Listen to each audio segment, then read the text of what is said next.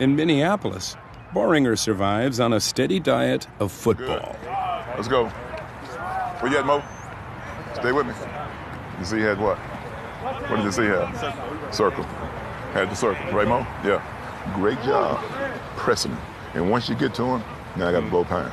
And once you blow by him, use that inside hand, a little scoop, and I'm gone. A little scoop, and I'm gone. If I was blind, Mo, boy, I couldn't understand what you were saying. Because I couldn't see you. Just shake. He's going to give you the nod, ain't he? He's going to tell you if you understand or not. Mo, you understand?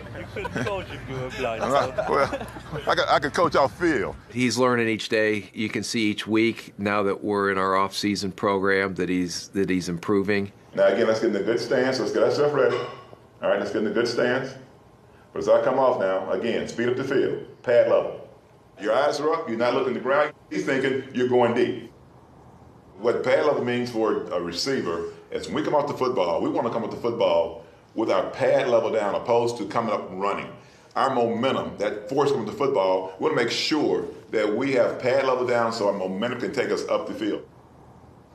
If I keep that pad level down and get to my spot and continue to run my pad level, because once you raise up, he knows something's getting ready to happen, doesn't he? Nice job to route to keep your pad level what? Low.